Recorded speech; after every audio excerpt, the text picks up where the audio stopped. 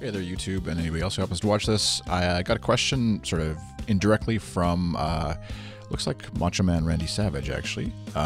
Anyways, he responded to Chris Coyier, who was tweeting about how he does podcasts and stuff, and asking how he does and how we do the chapter markers and accompanying images for Shop Talk Show or maybe CodePen Radio. I'm not sure which one he listens to, but so I thought I'd record a quick video showing how I do that.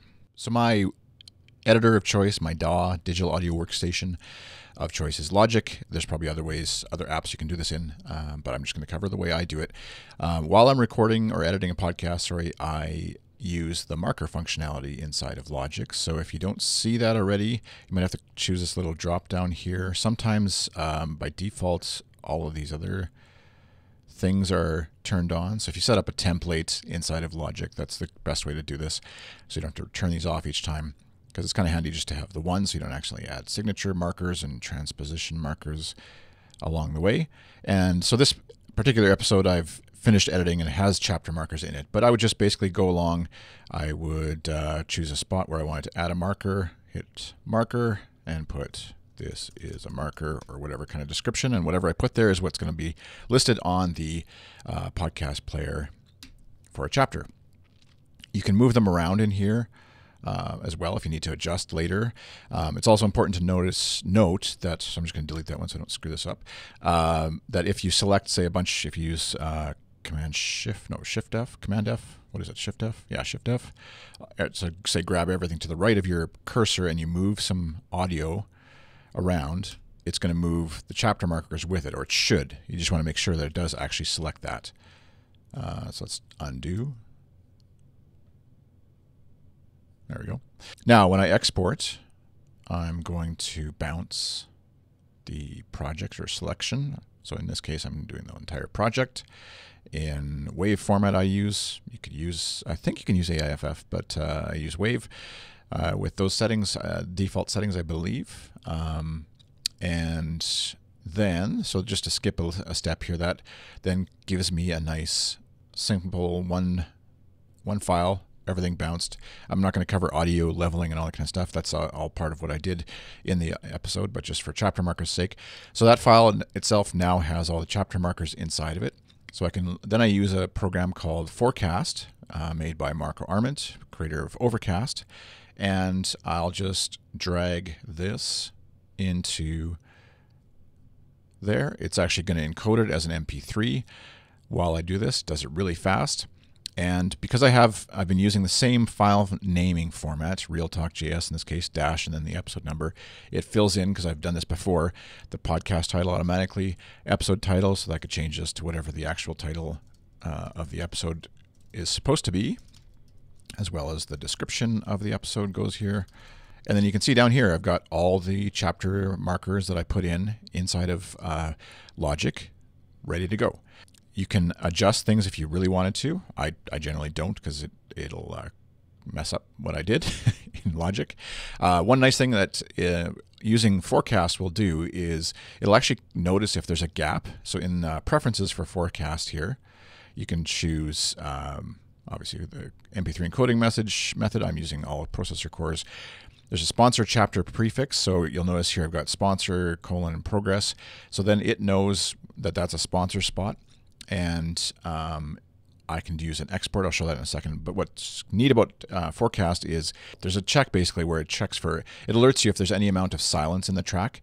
Just because, maybe you move some audio around and you left a gap by accident, it'll catch that. If there's no music, nothing talking, nobody talking, etc., it'll catch that and give you a little warning, just so that you don't upload an MP3 with like a big gap of audio of blank airspace.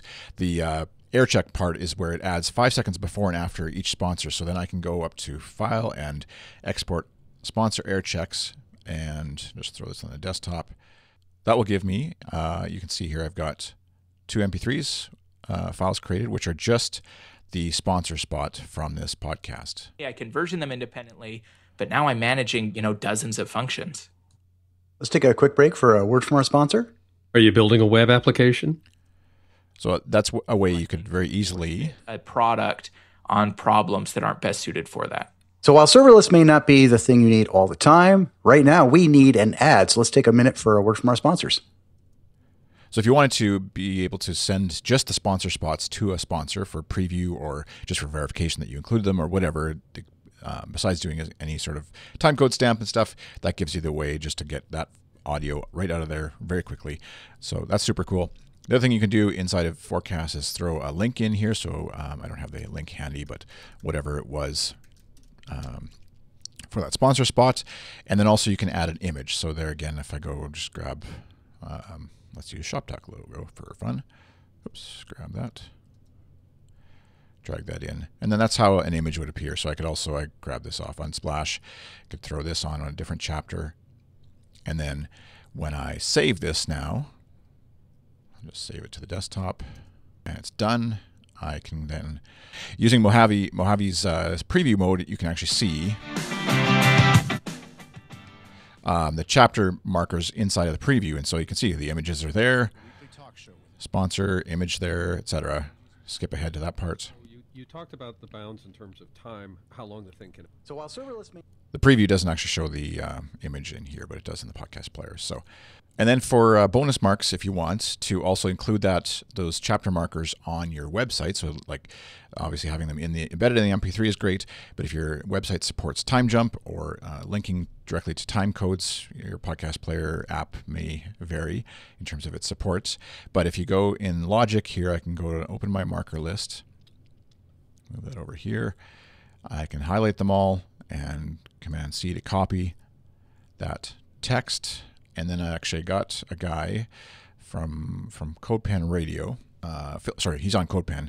And he created this little thing for me to automatically create a nice markdown list of show notes. So then you can copy that obviously into, you can convert that to HTML if you want, or you could paste it right into a markdown supported editor. And then the website of your podcast also has all the time codes and short codes and stuff. So that link for this CodePen pen will be in the show notes, in the description below the video.